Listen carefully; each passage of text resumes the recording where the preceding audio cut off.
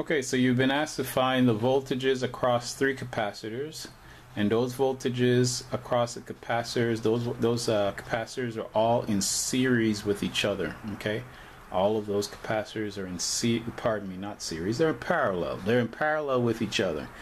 So we have capacitor number 1 here that's in parallel with capacitor number 2, which is in parallel with capacitor number 3, and they're all in parallel with that 5-volt voltage source. The three capacitors are: capacitor number 1 is a 1 microfarad capacitor, capacitor number 2 is a 1 microfarad capacitor, and capacitor number 3 is a 4.7 microfarad capacitor. Okay, so given that that's the case, we have those three capacitors there. Let's go ahead now and lay out our capacitors on the paper here. So capacitor number 1 is going to be connected across here. Capacitor number 2 is going to be connected across here, and capacitor number 3 is going to be connected across here. Now capacitor number 3 is a polarized capacitor, and what that means is that there's a negative terminal and a positive terminal. This side here that's marked with a negative sign on it, and I don't know how clear that is. Let's move that back just a little bit. I don't know how clear that is, but that's the negative terminal right here. And we have a positive terminal. Negative terminal indicates the end of lower potential. So since the end of lower potential is on the bottom here for the capacitor, this end is the end of higher potential. The positive end needs to be up here. Again, the negative end is the end that's marked on the capacitor, and that's this side. And so therefore that needs to be at the bottom. Alright. And again, this is connected to a 5-volt voltage source. So let's go ahead now and put that into our circuit.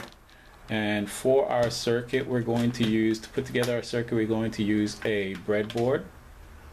And this is our breadboard here. And in this breadboard, or on this breadboard, alright, on this breadboard we have two terminals, a positive terminal and a negative terminal. Those are where our voltage supply is going to be connected into the circuit. And so let's start by connecting capacitor number 1 into our circuit. And so this is capacitor number 1 right here. And connect capacitor number 1.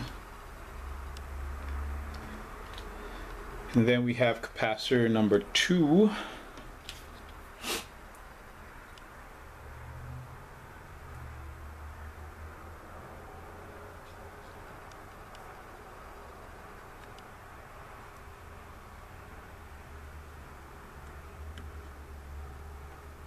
And capacitor number 3,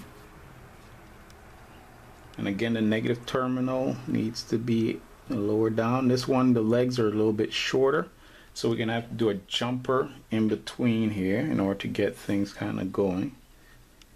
So put a jumper in here and a wire here.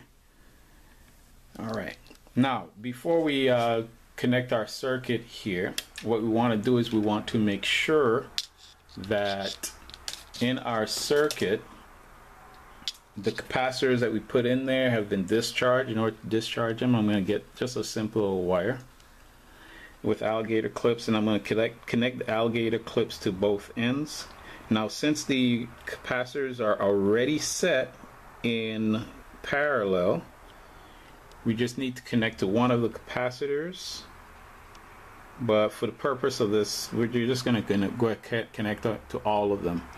Okay, we're just going to let it sit there for a little bit, and what the wire does is it's going to act as a resistor across the capacitor, and it's going to take any energy that was stored across the capacitor out of the capacitor before we begin the experiment. And again, remember that capacitors store energy, so if they've been sitting for a few minutes or a few days or a few months or a few weeks or whatever, they still could possibly have energy across them. So it's a good idea to go through and remove that energy, or to at least just double check and make sure you short the capacitor out.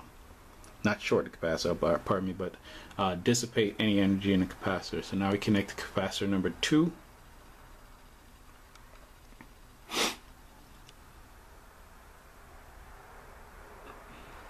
Alright, and then we unclip by clipping here on the very end and connect onto capacitor number 3.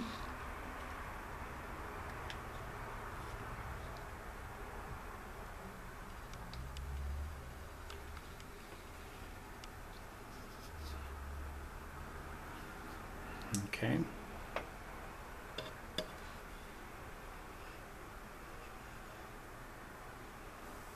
Alright, so now that we've done that on all three capacitors, let's go ahead and connect our voltage source into the capacitor. So now this is our positive going into the positive terminal, our negative from the voltage supply going to the negative terminal, and I'll go ahead and just connect or turn the voltage supply on. Okay, and so now we have voltage going into the capacitor, or voltages or energy going into the capacitor. I'm going to move this over a little bit, and we're going to use our voltage meter to check the voltage across the capacitor. And here I have a voltmeter. It's already set to 20 volts. This means that that's the maximum amount of voltage we expect across any given device that we're checking. Since this is we're using a 5-volt voltage source here, the maximum voltage we should be expecting is 5 volts, but there could be a possibility that we can have more than 2 volts, so that's why I use 20 volts instead of the 2 volts. And also down here at the bottom, we want to make sure that our red cable is going into the voltage terminal and the black cable is going into the common terminal. Alright. Alright, now given that we've done that, we're going to go ahead and check the voltage across the capacitors. Alright, and so checking for the very first one here. Oops. Let's make sure our voltage supply is on. The voltage supply is on, but here's what the problem is. I forgot to connect our voltage or the capacitors into the voltage supply. Okay, so that connects the negative terminal there.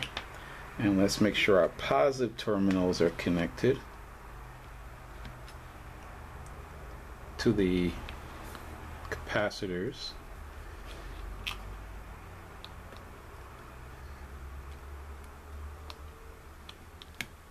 There we go. Alright. So now let's go ahead and check our voltages. And so voltage across the first capacitor here. You're going to take that highest voltage because remember again, okay, I'm seeing 4.88 is the highest voltage I see across the second capacitor. Oops, more than one mistake here apparently. Alright, so apparently again I forgot to connect something, and that was to connect side number 1 of the breadboard to side number 2. Remember down here in the middle there is that disconnect between the two sides, and so I'm going to use these 2 red wires here. So that's in this row, that's in this row, and then I'm going to connect these down here via this row.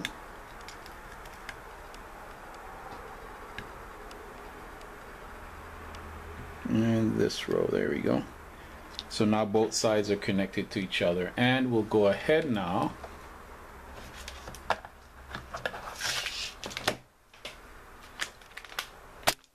oops, sorry about that. We'll go ahead now and find a voltage across the capacitors, again starting with capacitor number 1. And so the voltage across capacitor number 1. Turn the voltage supply back on because I turned it off.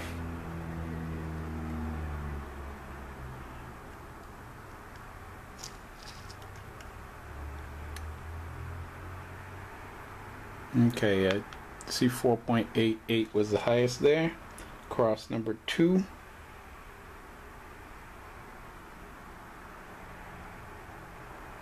.88, and part of the reason why this is changing in this case is because the connections aren't very well, they're not put together very well in the board here so as to capacitor moves a little bit, it's coming off of the connection. So 4.88 is the third. So I got 4.88 across all three capacitors that are in parallel. Okay, and which is approximately what we should be expecting if we have a 5-volt voltage source. They would expect something close to 5 volts across all three capacitors. Alright, so that's how you go about checking for voltages across the capacitors when you have parallel capacitors in a circuit.